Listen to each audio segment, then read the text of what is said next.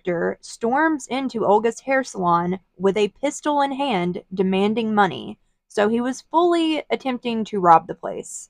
But the petite 28-year-old Olga happened to be a black belt in martial arts, and she was able to subdue Victor by kicking him in the stomach and flipping him onto the ground.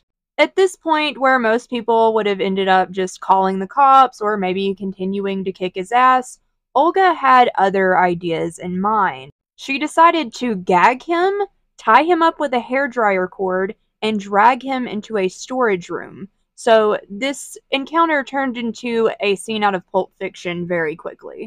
Apparently, Olga handcuffed Victor to the radiator, force-fed him Viagra, and repeatedly S.A.ed him over the next few days. She did end up releasing Victor on the third day, and she didn't go to police herself. I guess she figured she had served her own justice